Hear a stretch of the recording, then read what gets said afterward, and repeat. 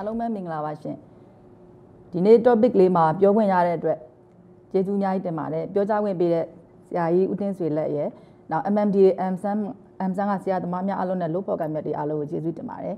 နောက်တစ်ခုကအခုဒီ live stream မှာကြည့်ရှုနေကြတဲ့ဆရာမများအားလုံးကိုကျေးဇူးတင်ပါတယ် Zifam နဲ့အဖွဲ့သားအားလုံးကိုကျေးဇူးတင်ပါတယ်လို့ပြောပြရစီရှင်အခုကျွန်မပြောမယ့် topic ကတော့ cardiovascular disease နဲ့ risk management ကိုပထမပိုင်းအနေနဲ့ပြောမှာဖြစ်ပါတယ်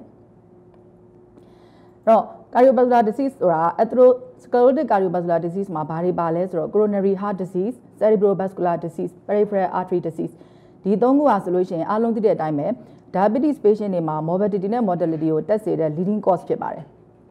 ဒါကြောင့်ဒီ diabetes patient တယောက်ကိုကုတော့မယ်ဆိုလို့ရှိရင် glycemia management နဲ့မကဘဲနဲ့ blood pressure management, lipid management နဲ့နောက် cardiovascular နဲ့ kidney outcomes benefit ကိုရတဲ့ treatment တွေကိုပေးမှသာလျှင် diabetes patient တွေရဲ့ global risk reduction ကိုရရှိနိုင်မှာဖြစ်ပါတယ် global risk reduction ဆိုတာကတော့ဒီ patient တိုင်းရဲ့ဒီ patient တယောက်ချင်းစီမှာရှိနေတဲ့ risk အားလုံးကိုချပေးနိုင်မှာဖြစ်ပါတယ်ရှင်ဒါဆိုလို့ရှိရင် diabetes complication တွေကို reduction လုပ်ဖို့အတွက်ဘယ်လို management တွေပေးရမလဲပေါ့နော်အဲ့မှာဆိုလို့ရှိရင်ဒီအဓိကမန်နိုင်ကြီး၄ခုဟာဆိုလို့ရှိရင် lifestyle modification နဲ့ diabetes education ပြီးတဲ့နောက်မှာဆိုလို့ရှိရင်အဓိကမန်နိုင်ကြီး၄ခုအနေနဲ့ glycemic management, blood pressure management, lipid management နဲ့ cardiovascular benefit ရစေတဲ့ therapies တွေကိုပေးပါလို့ပြောထားပါတယ်အဲဆိုပထမဒီအဓိကအရေးကြီးဆုံးတစ်ခုဖြစ်တဲ့ဒီ lifestyle modification နဲ့ patient education မှာဆိုလို့ရှိရင်တခုလေးထပ်ပြီးပြောချင်တာကတော့ patient center DSME ပါ diabetes self management education အကြောင်းနည်းနည်းလေးပြောပြရစီအခုဒီမှာကတော့ဒီ AAD လို့ခေါ်တဲ့ American Association of Diabetes Educators တွေကနေပြောမှာ 7 self care behaviors ကို endorse လုပ်ထားပါတယ်အဲ့ဒါတွေကတော့ဘာကြီးလဲဆိုတော့ healthy eating, being active, monitoring, taking medications, problem solving, healthy coping နဲ့ reducing risk ဖြစ်ပါတယ်အဲ့တော့ကျွန်တော်တို့နိုင်ငံမှာကြတော့ဒီ diabetes educators တွေမရှိတဲ့အတွက်ဒါတွေကိုဘယ်သူကတာဝန်ယူပြီးလုပ်ပေးရမလဲဆိုတော့ patient ကနေပြီးတော့မှ consult လုပ်တဲ့ဆရာဝန်တွေကနေပြီးတော့မှဒီ diabetes self management education လေးကိုလုပ်ပေးစီချင်ပါတယ်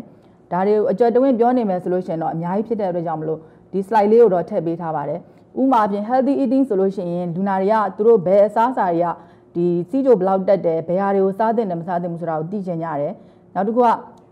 taking medications မှာဆိုလို့ရှိရင်လည်းဒီဆေးတစ်မျိုးရဲ့ဒီ action ကဘယ်လိုမျိုးပေါ့နော်နောက်တစ်ခုကကျတော့သူ့ကိုဘယ်လိုအချိန်မှာတောက်ရမလဲနောက်တစ်ခုက insulin injection technique ဒါလေးတွေကိုသင်ပေးစေချင်ပါတယ်နောက် reducing risk အနေနဲ့ကတော့ဒီသူတို့မှာဒီ food care လုပ်ရမယ် dental hygiene လုပ်ရမယ်ဆိုတာကိုပြောပြစေချင်ပါတယ် healthy coping အနေနဲ့ဆိုလို့ရှိရင်လည်းသူတို့ရဲ့ grief တွေ depression တွေကိုဘယ်လို manage လုပ်ရမယ် handle လုပ်ရမယ်ဆိုတာကိုပြောစေချင်ပါတယ်အခုဒီ cardiovascular risk management outline အနေနဲ့ကတော့ risk calculator အကြောင်းပြောပါမယ် blood pressure control အကြောင်းပြောမယ် lipid management နဲ့ statin therapy အကြောင်းပြောပါမယ် antiplatelet therapy အကြောင်းပြောပါမယ် cardiovascular disease အကြောင်း recommendations တွေကိုပြောပြသွားပါမယ်နောက် risk calculator ဆိုတာကတော့သူကဒီ diabetes patient သမားတွေမှာ statin therapy နဲ့ antihypertensive medication တွေကနေပေါ့ benefit ရနိုင်တဲ့ဒီ patients တွေကို identify လုပ်ပေးထားပါတယ် diabetes ကိုယ်တိုင်က ASCVD risk ဖြစ်တဲ့အတွက်ကြောင့်မလို့ဒီ risk calculator မှာ diabetes ကပါဝင်နေပါတယ်တကယ်လို့ဒီ diabetes သမားတွေမှာ statin therapy နဲ့ဒီ antihypertensive management တွေကိုထပ်ပေါင်းပေးလိုက်မယ်ဆိုလို့ရှိရင် comprehensive management ရစေနိုင်မယ် cardiovascular risk ကိုချစေနိုင်မယ်လို့ဆိုထားပါတယ်ဒါကတော့ဒီ ADA ကနေပြီးတော့မှ endorse လုပ်ထားတဲ့ ASCVD risk estimator ဖြစ်ပါတယ်ဒီဟာကတော့သူကဒီ American Diabetes Association ကနေပြီးတော့မှ endorse လုပ်ထားတဲ့ formula ဖြစ်တယ်အဲ့ဒီမှာဆိုလို့ရှိရင်တော့ဒီကျွန်တော်တို့ ਨੇ ကိုက်မသေးကြတော့သူကဒီ race ထဲမှာဆိုလို့ရှိရင် Asian ethnic group မပါတဲ့အတွက်ကြောင့်မလို့ဒီဟာကဒီမြန်မာနိုင်ငံမှာမြန်မာပြည်သူတွေကိုကိုစားပြုနိုင်လားဆိုတာတော့သိပြီးတော့မသေးကြသေးပါဘူး။နောက်အရင်တော့နဲ့မတူတာကတော့သူကအရင်တော့ diabetes မပါဘူးအခုဒီ calculator ထဲမှာ diabetes ကိုထည့်သွင်းပြီးတော့ဖော်ပြထားပါတယ်။ဒါဆိုရင်မြန်မာပြည်အတွက်ကိုအခုဘယ်ဟာလေးသုံးလို့အဆင်ပြေမလဲဆိုတော့ဒီ WHO ASCVD risk prediction chart ဆိုတာကိုကျွန်မနည်းနည်းလေးရေးပေးထားပါတယ်။အဲ့ဒါကတော့ဘာလဲဆိုတော့ဒီအခုဒီဆရာကြီးဦးတင်ဆွေလက်တို့ဆရာကြီးကိုတို့ကနေပြီးတော့မှစပြီးတော့မှဒီဖော်ဆောင်ခဲ့တဲ့ ban ပေါ့နော် ban training မှာဆိုလို့ရှိရင်ဒီ WHO ASCVD risk prediction chart လေးကိုထည့်ပြီးပြောလာပါတယ်။အဲ့ဒီမှာဆိုလို့ရှိရင်ဒီယောက်ျားမိန်းမခွဲထားတဲ့ smoker non smoker နောက် diabetes ရှိမရှိ cholesterol ရှိမရှိကိုကြည့်ပြီးတော့မှသူ့ရဲ့ risk တွေကိုဒီ chart ကနေပြီးတော့မှကြည့်လို့ရပါတယ်။ risk factor risk က30နဲ့အထက်ဆိုလို့ရှိရင်တော့ aspirin နဲ့ atorvastatin ကိုထည့်ပါဆိုပြီးတော့ဒီမြန်မာတိုင်းနိုင်ငံလုံးမှာရှိတဲ့ ban training မှာရှိတဲ့ဟို trainer တွေကနေပြီးတော့မှစပြီးတော့ပြောထားပါတယ်။နောက်တစ်ခုကကြတော့ဒီအခု risk calculator အကြောင်းပြောပြီးလို့ရှိရင် diabetes management အနေနဲ့ဒီ glycemic management အနေနဲ့ကတော့ခုနဆရာဦးတင်ဝင်းအောင်ပြောသွားပါတယ်အခုကတော့ blood pressure management အကြောင်းကိုပြောချင်ပါတယ် hypertension management မှာဒီ ADA 2024ကဘာတွေကို recommend လုပ်ထားတယ်လဲဆိုတော့ blood pressure ကိုဘယ်လိုတိုင်းမလဲနောက် hypertension ကိုဘယ်လို define လုပ်တယ်လဲ target blood pressure နဲ့ hypertension management တွေကိုပြောထားပါတယ်အဲ့တော့ blood pressure ကိုဘယ်လိုတိုင်းမလဲဆိုတော့ဒီ train individual တွေကနေပြီးတော့မှ every routine clinical basics မှာ blood pressure ကိုတိုင်းသင့်ပါတယ်တိုင်းလို့ရှိရင်လည်းသူက seated position မှာဒီခြေထောက်ကကြမ်းပြင်မှာထိထားရမယ်နောက်လူက relax state မှာရှိပြီးတော့မှကြမ်းပြင်မှာrelax state မှာရှိပြီးတော့မှထိုင်ကုန်မှာမှီပြီးတော့မှထိုင်နေရမယ်5 minutes နားပြီးတော့မှတိုင်းရမယ်လို့ဆိုပါတယ် calf side ကလည်းဒီ upper arm circumference နဲ့ appropriate ဖြစ်နေရမယ်တင်းလွန်းခြင်းနောက်လျော့လွန်းခြင်းမဖြစ်ရပါဘူးတကယ်လို့သူကဒီ separate day ဆိုတာမတူညီတဲ့ day မှာဒီနေ့တရက်ထက်တက်နေတဲ့ blood pressure ကိုမယူသေးဘူးနောက် separate day မှာတိုင်းပြီးတော့မှ confirm ဖြစ်ပြီးဆိုမှယူပါမယ်ဒါပေမဲ့ဒီcardiovascular disease ရှိပြီးသားဥမာဆရာ patient ကဒီ diabetes ရှိတဲ့ ischemic heart disease ရှိပြီးသားဆိုလို့ရှိရင် single visit မှာ180 110နဲ့အထက်ကျော်ပြီဆိုလို့ရှိရင်တော့ hypertension လို့သတ်မှတ်ပါတယ်နောက်တစ်ခုက diagnosis နဲ့ target အတွက်ဘယ်လို recommendation ပေးထားသလဲဆိုလို့ရှိရင်လည်းဘယ်လောက်ဆိုရင် diagnosis လုပ်မလဲ blood pressure 130/80နဲ့အထက်ဆိုလို့ရှိရင်ဒီနှစ်ခါနဲ့အထက်ရပြီ2 or more occasions မှာရတယ်2 or more readings မှာရတယ်ဆိုလို့ရှိရင်တော့ hypertension လို့သတ်မှတ်ပါတယ်130/80ပါနောက်တစ်ခုကကျတော့ဒီခုနပြောထားတဲ့အတိုင်းပါပဲ single visit မှာ180နဲ့110ကျော်ပြီဆိုလို့ရှိရင်လည်း hypertension လို့သတ်မှတ်ပါတယ်နောက် target အနေနဲ့ကတော့130/80 အောက် non pregnant အတွက်ဖြစ်ပါတယ် pregnancy အတွက်ကတော့110 to 135 over 85 mm mercury အဖြစ်သတ်မှတ်ထားပါတယ် hypertension management မှာဆိုရင်တော့သူက lifestyle interventions နဲ့ pharmacologic interventions ကိုပြောထားပါတယ် lifestyle therapy မှာခုနအမတော်ချိုမှာပြောထားတဲ့အတိုင်းပါပဲ body weight နဲ့ calorie restriction လုပ်ရမယ်နောက်တစ်ခုကသူ calorie restriction လုပ်ရမယ် aerobic activity အနေနဲ့တစ်ပတ်ကိုအနည်းဆုံး150 minute activity လုပ်ရမယ်နောက် sodium intake ကို short ချရမယ်2.3 gram per day အောက်ကိုထားရမယ်နောက် fruits နဲ့ vegetables ကိုတစ်ရက်ကို8 to 10 servings စားသင့်တယ် low fat dairy products တွေကိုတော့2 to 3 servings per day စားသင့်တယ်နောက်တစ်ခုကကျတော့ excessive alcohol consumption ကိုရှောင်ကျဉ်သင့်တယ်ယောက်ျားမှာဆိုလို့ရှိရင်2 unit ထက်မပိုရဘူးမိန်းမမှာ1 unit ထက်မပိုရဘူးလို့ recommend လုပ်ထားတယ် activity levels ကို increase လုပ်ခိုင်းထားပါတယ်နောက်ဒါကတော့ pharmacologic therapy အတွက် algorithm ဖြစ်ပါတယ်အဲ့ဒီမှာဆိုလို့ရှိရင် blood pressure 130 80တက်ကျော်ပြီလားပေါ့နော်ကျော်လို့ရှိရင်တော့ initiation of the therapy ပါဒါဆိုရင်စမယ်ဆိုလို့ရှိရင်တစ်မျိုးနဲ့စမလားနှစ်မျိုးနဲ့စမလားပေါ့ဒါဆိုရင်သူ့ရဲ့130 80ကျော်တာကကျော်တော့ကျော်နေပြီဘလောက်150 90အောက်မှာရှိသလား150 90နဲ့အထက်မှာရှိသလားဆိုတာကိုပြန်ကြည့်ပါတယ်အဲ့တော့ဒီမှာပြောင်းလဲသွားတာကဘာလဲဆိုတော့ဒီ2023အထိကတော့အဲ့ဒီ160 100နဲ့ဖြတ်ပြီးတော့အခုဒီ initial blood pressure 150 90ဆိုလို့ရှိရင် single base combination ဒါမှမဟုတ်လို့ရှိရင် agents နှစ်မျိုးနဲ့စဆိုပြီးတော့ပြောင်းသွားပါတယ်အရင်ကတော့160 100နဲ့ဖြတ်ပါတယ်အခု2024မှာတော့150 90နဲ့ဖြတ်ပါတယ်အဲ့တော့130 80ကျော်ပြီး150 90အောက်ဆိုရင်တစ်မျိုးနဲ့စ150 90ကျော်လို့ရှိရင်နှစ်မျိုးနဲ့စဆိုပြီးပြောပါတယ်အဲ့တော့ albumin urea နဲ့ CAD coronary artery disease ရှိလားရှိလို့ရှိရင်တော့ ACI ARB နဲ့စမယ်မရှိဘူးဆိုလို့ရှိရင်တော့ ACD တွေကတစ်မျိုးကြိုက်တဲ့တစ်မျိုးနဲ့စလို့ရပါတယ်အဲ့လိုပါပဲဒီ single combination therapy မှာဆိုလို့ရှိရင်လည်း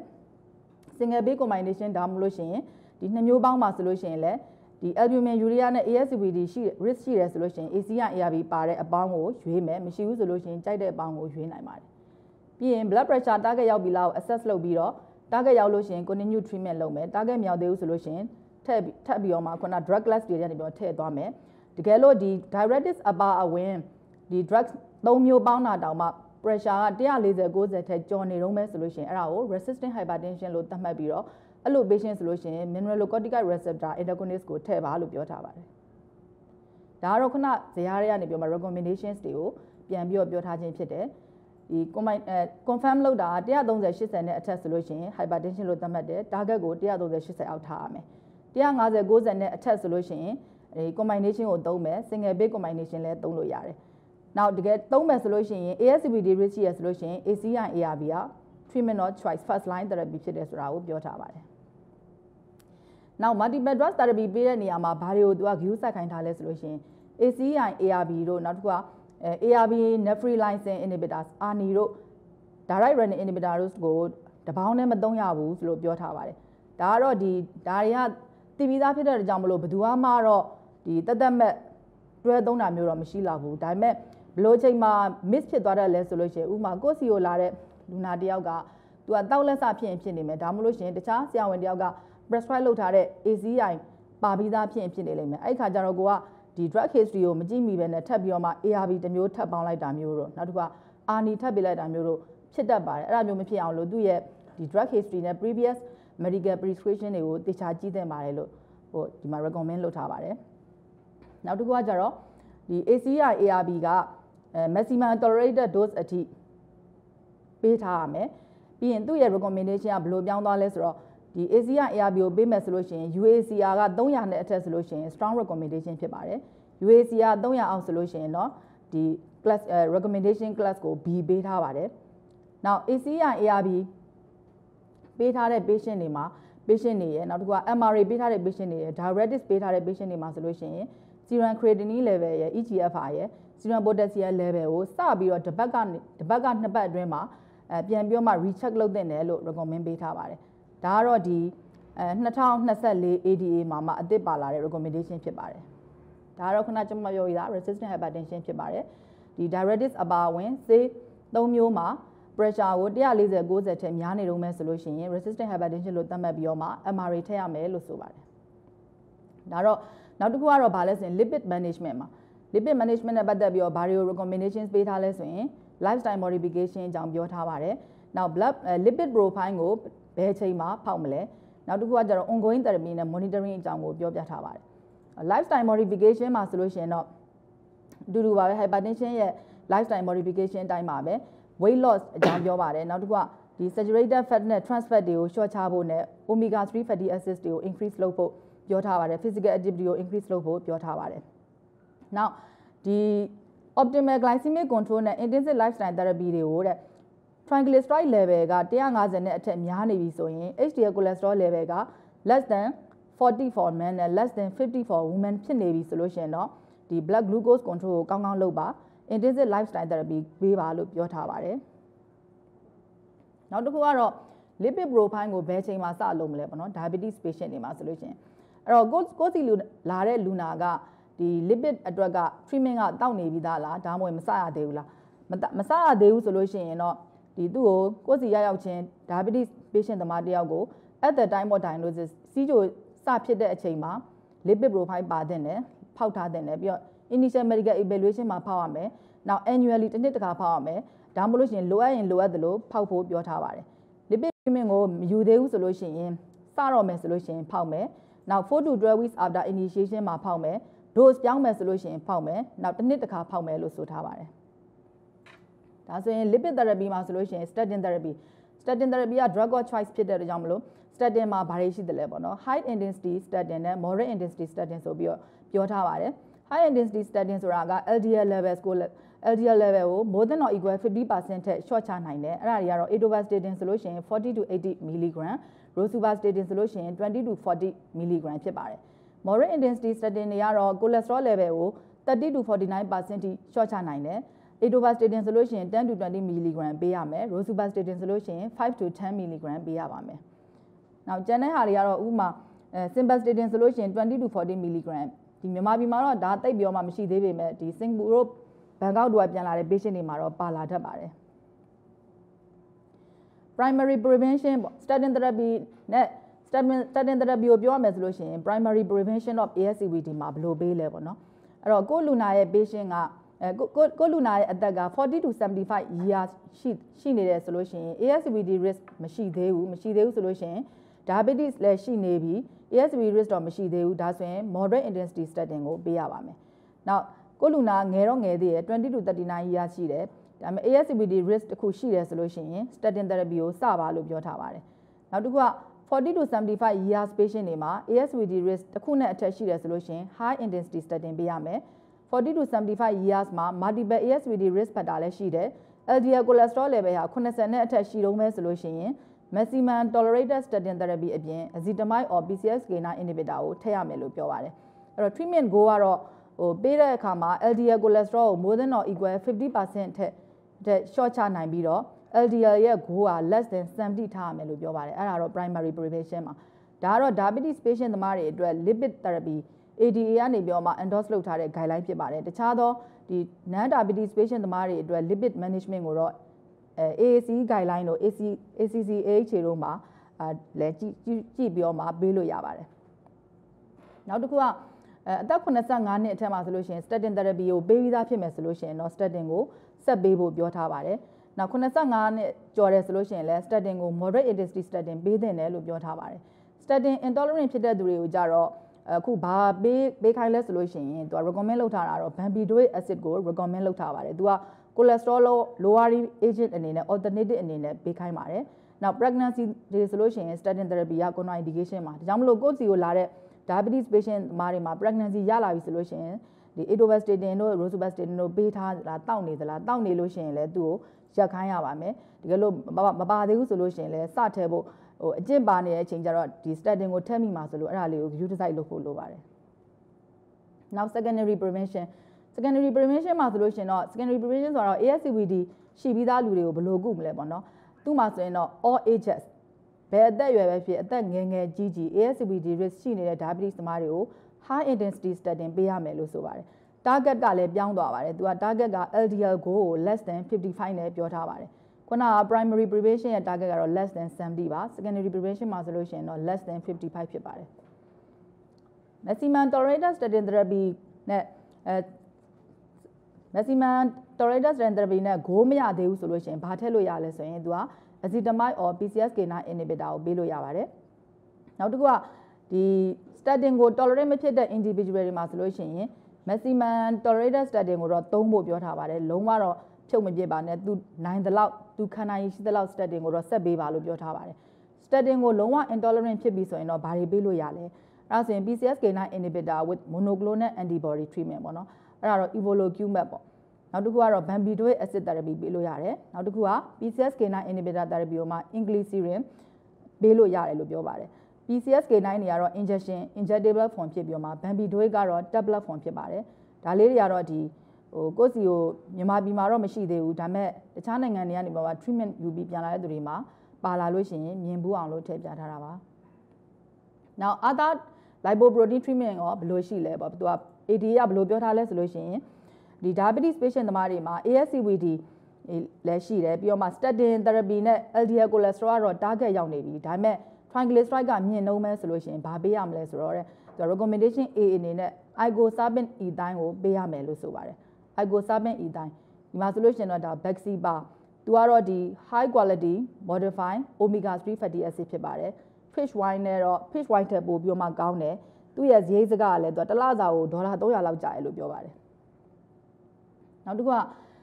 fasting triglyceride levels က900နဲ့အထက်ဆိုလို့ရှိရင်တဲ့သူက hypertriglyceride ရဲ့ဒီ second hypertriglyceride ဖြစ်ရတဲ့အကြောင်းရင်းပေါ့နော်အဲ့ဒါကို secondary cause တွေကိုရှာပြီးတော့မှအဲ့ဒီ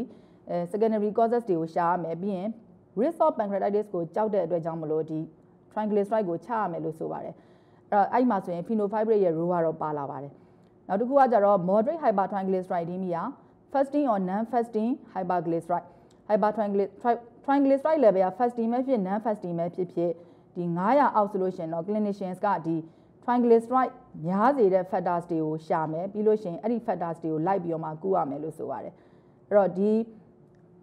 ခုဒီမှာပေးထားတာကတော့900ကျော်လို့ရှိရင် pancreatitis ကိုကြောက်လို့ကူးရမှာဖြစ်ပါတယ် ASCVD risk ကိုတော့မချနိုင်သေးပါဘူး fenofibrate နဲ့ပေးမယ်ဆိုလို့ရှိရင်ဒါဆိုရင် combination therapy တွေအကြောင်းကိုဘယ်လိုပြောထားသလဲ statin နဲ့ fibrate combination therapy ကတော့တဲ့ဒီ ASCVD outcome benefit ကိုမပြနိုင်တဲ့အတွက်ကြောင့်မလို့ recommend မလုပ်ဘူးလို့တော့ရေးထားပါတယ်ဒါပေမဲ့ ACCORD မှာ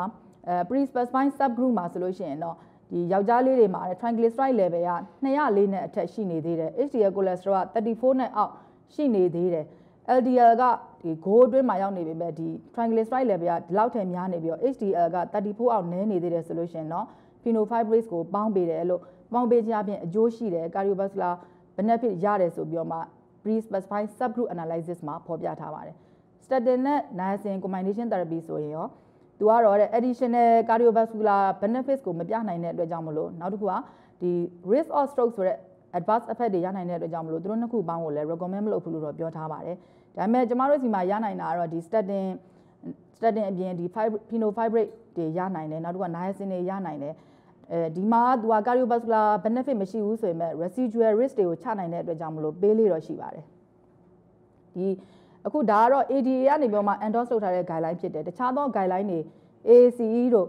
နောက် ACCH တို့ပေးထားတဲ့ guideline တွေမှာဆိုလို့ရှိရင်လည်း phenylfibrate နဲ့ဒီ niacin ရဲ့ role ကတော့ရှိတယ်လို့တော့ဖော်ပြထားပါတယ်အခုကတော့ time limitation အတွက်ကြောင့်မလို့ဒီမှာ slide တော့ထည့်ပေးထားပါတယ်လေ့လာနိုင်ပါတယ်နောက်တစ်ခုကdiabetes complication ကို reduce လုပ်နိုင်ဖို့အတွက်နောက်ထပ် treatment တစ်ခုကတော့ဘာလဲဆိုတော့ cardiovascular နဲ့ renal benefit ရနိုင်တဲ့ agents တွေအကြောင်းကို recommendation ပြောမှာဖြစ်ပါတယ်ဒါဆိုရင် antiplatelet agents ကဘယ်လိုနေလဲပေါ့နော် aspirin therapy မှာ secondary prevention ASCVD ရှိပြီးသား diabetes patient သမားတွေဆိုလို့ရှိရင် aspirin therapy ကို75 to 162 mg per day ပေးရမယ်လို့ဆိုပါတယ် aspirin allergy ရှိလို့ရှိရင်တော့ clopidogrel ကို75 mg per day သုံးလို့ရပါတယ်နောက် dual antiplatelet ပေးထားတဲ့သူတွေမှာ length of the treatment ကိုဒီ interprofessional team approach အနေနဲ့ determine လုပ်ပါမယ်လို့ဒီ cardiovascular နဲ့ neuro specialist တွေကနေပြီးတော့မှပေါင်းပြီးတော့မှ interprofessional team approach နဲ့ determine လုပ်ပါမယ်ဆိုပြီးတော့မှဒီ2024 ADA ကနေပြီးတော့မှအသစ်ထည့်ထားတာဖြစ်ပါတယ်နောက်တစ်ခုကဒီ stable coronary artery disease နဲ့ peripheral arterial disease တွေအတွက် aspirin နဲ့ low dose rivaroxaban combination ကိုဒီ major adverse limbs နဲ့ cardiovascular events တွေ short ချဖို့အတွက်သုံးလို့ရတယ်လို့ပြောပါတယ်နောက်တစ်ခုက aspirin ကို primary prevention မှာဘယ်လိုသုံးမလဲ primary prevention မှာ aspirin ကိုသုံးလို့ရပါတယ်ဘယ်လိုလူတွေမှာလဲဆိုလို့ရှိရင် increased cardiovascular risk များတဲ့သူတွေမှာ primary prevention မှာလည်းထည့်သုံးတယ်ဒါပေမဲ့ဒီ Luna နဲ့ risk နဲ့ benefit ကို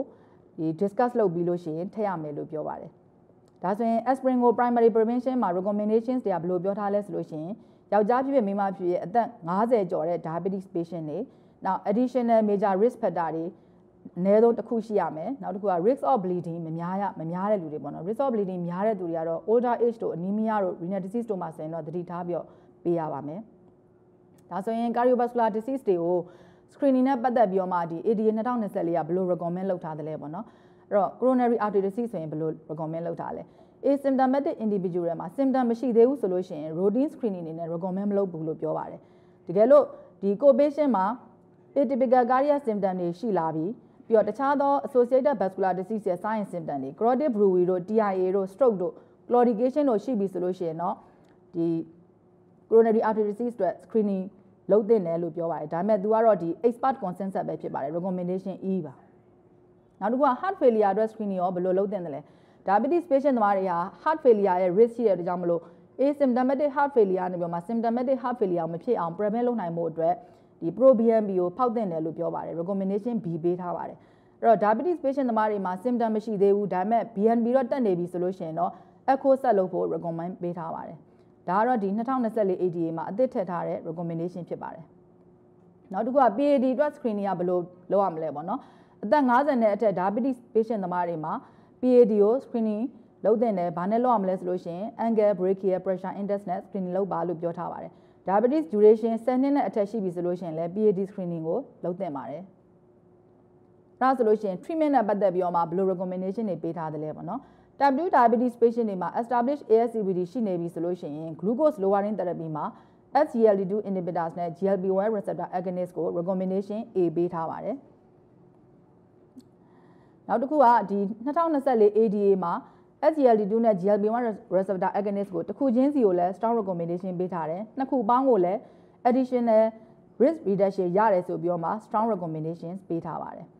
နောက် established heart failure သမားတွေနဲ့ established heart failure မှာ preserve ejection fraction လား reduce ejection fraction လားနှစ်မျိုးစလုံးမှာ SGLT2 inhibitors ကို strong recommendation ပေးထားပါတယ်အဲ့ဒါကတော့ to prevent the risk of worsening heart failure နဲ့ symptom တွေရော physical limitations တွေ quality of life ကို improve ဖြစ်ဖို့အတွက် strong indication strong recommendation for SGLT2 inhibitor ဖြစ်ပါတယ်ဒါလည်း2024မှာအသစ်ထည့်ထားတဲ့ recommendation ဖြစ်ပါတယ်နောက်တစ်ခုက how about MRA နဲ့ RAS blocker တွေအဲ့ဒီမှာဆိုလို့ရှိရင်လည်းသူကဒီ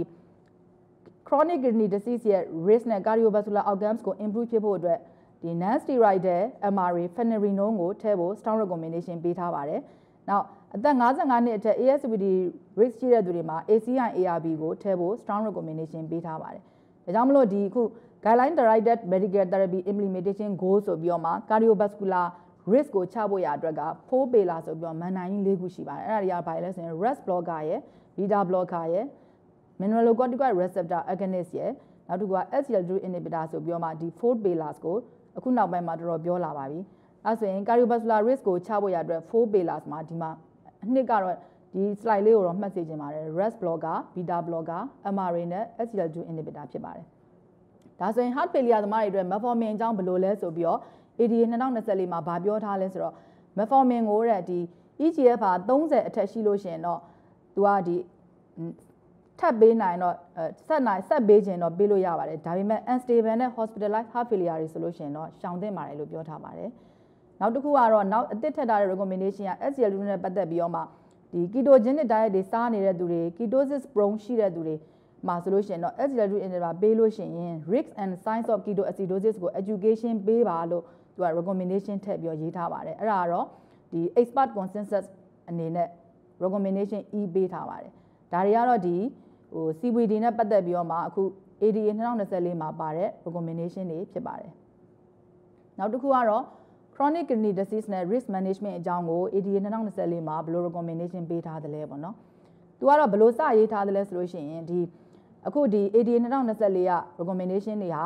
ဒီ ADA နဲ့ KD ကို consensus report နဲ့အညီ update လုပ်ထားတယ်လို့ဖော်ပြထားပါတယ်အဲ့တော့ဘယ်သူတွေကို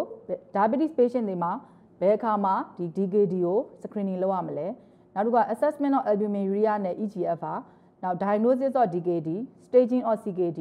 interventions နဲ့ referral to nephrologist ဒါတွေကိုပြောပြထားပါတယ်အဲ့တော့ CKD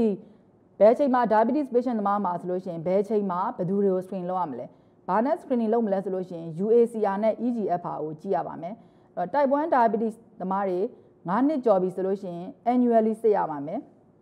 recommendation B ပေးထားပါတယ်နောက် type 2 diabetes မှာတော့ all people with type 2 diabetes ကို annually စစ်ရပါမယ် established CKD ရှိပြီးသားလူတွေဆိုလို့ရှိရင်တော့တစ်နှစ်ကိုတစ်ချိန်ကနေပြီးတော့မှ4ချိန်အထိလုပ်ရမယ်ဆိုပြီးတော့ပြောထားပါတယ်စစ်ရမှာတော့ UACR နဲ့ urine albumin creatinine ratio နဲ့ EGFR ဖြစ်ပါတယ်ဒါဆိုရင် DKD ရဲ့ diagnosis ကဘယ်ခါမှလဲဆိုလို့ရှိရင်ဘယ်လိုလုပ်တယ်လဲဆိုလို့ရှိရင် presence of albumin urea more than or equal 30 mg နဲ့ reduce EGFR less than 60ဆိုလို့ရှိရင် DKD အဖြစ်သတ်မှတ်ပါတယ်ဒါပေမဲ့အဲ့ဒီအချိန်မှာတခြား primary causes of kidney damage ရဲ့ sign and symptom လုံးဝမရှိရပါဘူးအဲ့တော့ဒီ diabetes kidney disease လို့သတ်မှတ်ဖို့အတွက်စဉ်းစားဖို့အတွက်ဘယ်လိုအချက်တွေအထောက်အကူပြုလဲဆိုလို့ရှိရင် long standing duration of diabetes retinopathy ရှိတဲ့သူတွေ hematuria မရှိဘဲနဲ့ albumin urea ပဲရှိတဲ့သူတွေနဲ့ progressive loss of EGFR gradually ဖြစ်နေတယ်ဆိုလို့ရှိရင်တော့ဒါ DKD ကိုအထောက်အကူပြုတဲ့အချက်တွေဖြစ်ပါတယ်နောက်ဒီ slide လေးကတော့ staging screening နဲ့ nephrologist referral ကိုအကုန်လုံးကိုကိုစားပြုနိုင်တဲ့ပုံလေးဖြစ်ပါတယ်အလွတ်မရရင်တောင်မှဒီ check လေးကိုတော့စောင့်ထားပြီးတော့မှကြည့်သင့်ပါတယ်အဲ့တော့ဒီပုံထဲမှာဆိုရင်ဘာတွေပါလဲဆိုလို့ရှိရင်ဒီ stages of CKD ပေါ့နော် CKD stage တွေပါတယ်ပြီးလို့ရှိရင် albumin urea stage တွေပါတယ်ဒီ stage ကိုကြည့်ပြီးတော့မှကိုယ့်စီကိုလာတဲ့လူနာဟာဒီ screening ကိုတစ်နှစ်မှာဘယ်နှချိန်လုပ်ရမလဲဘယ်ချိန်မှာ nephrologist ကို refer လုပ်ရမလဲဆိုတာတွေကိုကြည့်လို့ရပါတယ်ဒီကဏ္ဍလေးတွေကတော့ဒီတစ်နှစ်မှာ screening ဘယ်လောက်လုပ်ရမလဲ monitoring ဘယ်လောက်လုပ်ရမလဲဆိုတာကိုဖော်ပြထားပါတယ်အဲ့တော့တခြားဒီအရင်တော့သိထားတဲ့နည်းနည်းကွာတဲ့အချက်ကတော့ဘာလဲဆိုတော့ဒီ EGFR ကမကြသေးပေမဲ့ nephrologist referral ကိုဒီ severe albumin urea ရှိတာနဲ့ nephrologist referral လုပ်ရမယ်ဆိုတဲ့ဟာကိုအခုဒီ slide ကနေပြောမှသိတာလာပါတယ်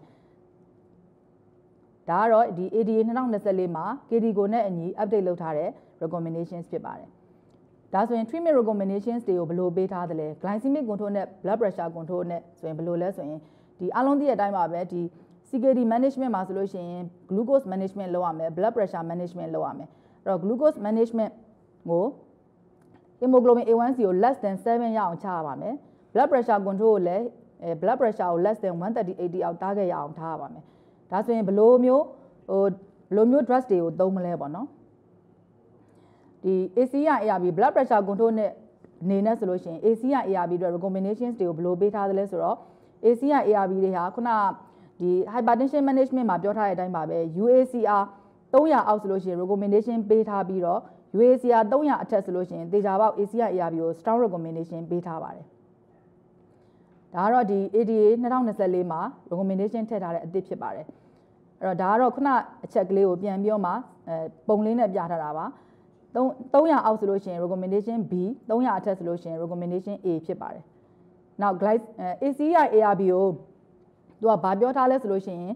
ဒီ the albumin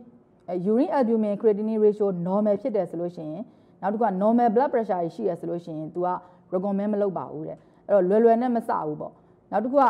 စပြီးပြီဆိုလို့ရှိရင်လည်းပြန်ပြောမှ monitor လုပ်တဲ့အချိန်မှာ serum creatinine နည်းနည်းပဲတက်တာနဲ့ရက်မပြစ်လိုက်ပါဘူးအနည်းဆုံးဒီ serum creatinine ဟာ 30% ထက်မတက်ဘူးဆိုလို့ရှိရင် ACI ARB treatment ကိုမရက်ပါဘူးအဲ့တော့လွယ်နဲ့မစဘူးလွယ်နဲ့မရက်ဘူးနောက်တစ်ခုက glycemic control အနေနဲ့ရောဗာပြောထားသလဲဆိုလို့ရှိရင်ဒီ reduce CKD progression CKD progression နဲ့ cardiovascular events ကိုချနိုင်ဖို့ရအတွက်ဆိုလို့ရှိရင် SGLT2 inhibitor ကို strong recommendation ပေးထားပါတယ်ဘယ်ချိန်မှာ strong recommendation လဲဆိုလို့ရှိရင် EGFR more than or equal 20 နဲ့ albumin urine albumin 200နဲ့အထက်ဆိုလို့ရှိရင် strong recommendation ပေးထားပြီးတော့ urine albumin 200 out ဆိုလို့ရှိရင်တော့ recommendation ကို B ပေးထားပါတယ်ဒါဆိုရင် metformin အကြောင်းကိုဗာပြောထားသလဲဆိုရင် metformin ကို30 out ဆိုလို့ရှိရင်မစဘူးနောက်တစ်ခုကစထားလို့ရှိရင်လည်း metformin ကိုဖြုတ်ပြရပါမယ် EGFR 30 out ဆိုလို့ရှိရင် metformin တောက်နေတဲ့သူတွေမှာ EGFR ကို monitoring ကိုမကြာခဏ frequent monitor လုပ်ပေးနေရမယ်နောက်တစ်ခုက EGFR 45 out ဆိုလို့ရှိရင်တော့ risk နဲ့ benefit ကိုချိန်ညှိပြီးတော့မှတောက်လက်စဆိုလို့ရှိရင် risk နဲ့ benefit ကိုညှိပြီးတော့ဆက်ပေးမလားမပေးမလား assess လုပ်မယ်ကိုတိုင်းကစရမယ်ဆိုလို့ရှိရင်45 out ဆိုရင်တော့မစတော့ပါဘူးနောက် EGFR 30နဲ့60ဂျာ patient တွေကို contrast imaging procedure တွေလုပ်ရမယ်ဆိုလို့ရှိရင် metformin ကို temporarily ရက်ရမယ်လို့ recommend ပေးထားပါတယ်နောက်တစ်ခုကဒီ type 2 diabetes နဲ့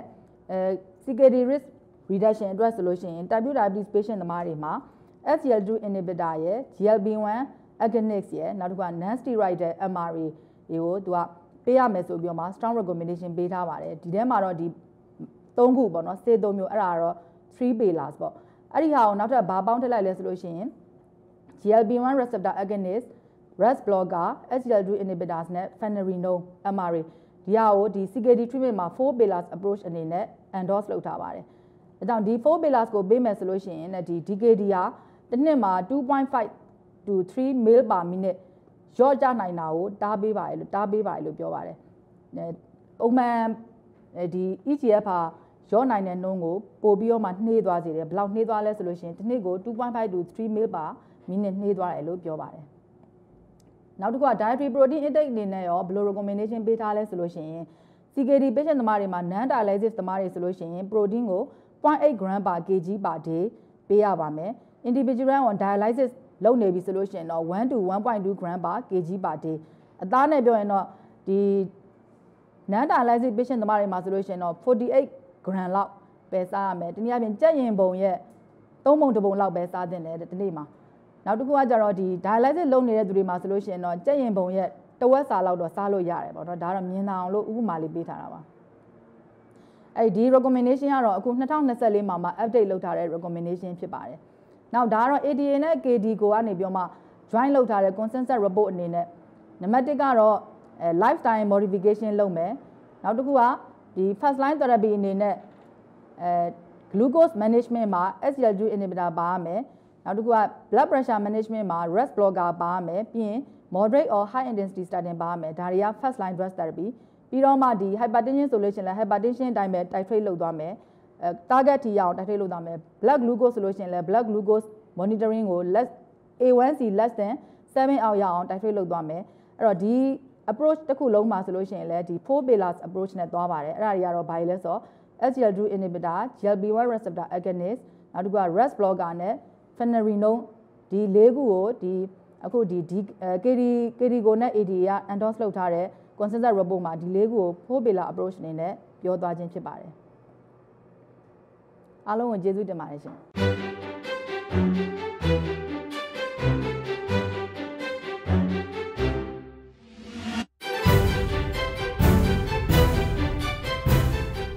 Zifam, caring for well-being.